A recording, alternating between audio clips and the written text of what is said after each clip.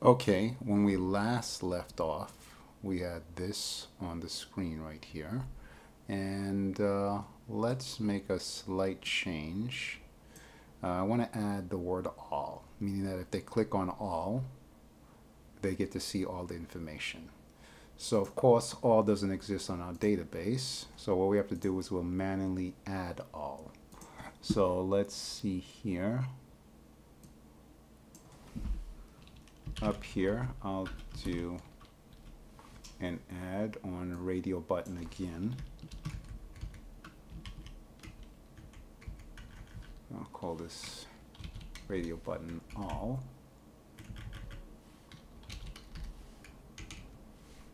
Okay.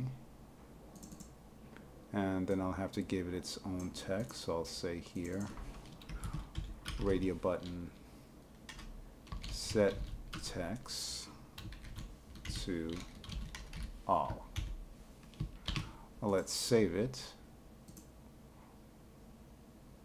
And let's run it, and there it goes. Good, good. Oh, that's not good. So the next thing is, let's control this by giving this each its own toggle group. So that's what we need here.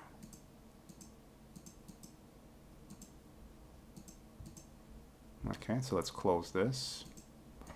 And let's define a toggle group up here. In fact, I can do it right here above this method so I can just see it. I'll say private toggle group. Call this TG cuisines is equal to new toggle group. Okay, so we brought that to life.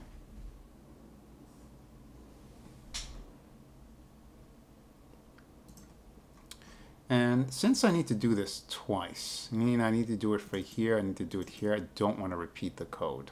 So when I don't want to repeat code, guess what we do? We basically create a function where we have things in common, okay? So let's do that. I'm going to say here, what do I call this function? I'll call it private void setup.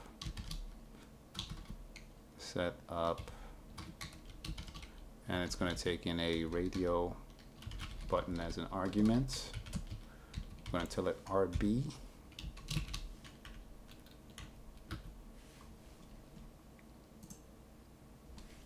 And what I wanted to do is I wanted to say here RB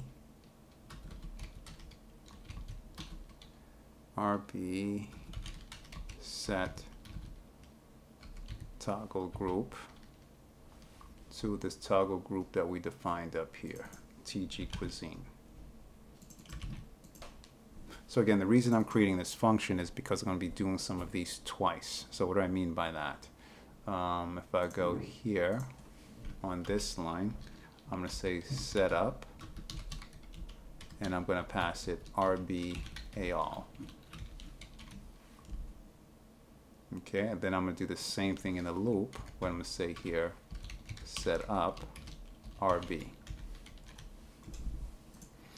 If I didn't do this technique with the function, I'd have to write this code twice. And I'm actually going to put more code in here as we go on, but I just want this area to be as clean as possible.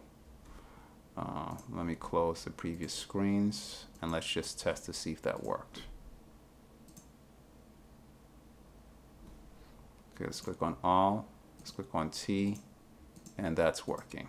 Looking good. All right, we'll continue the rest of the other formatting in the next video.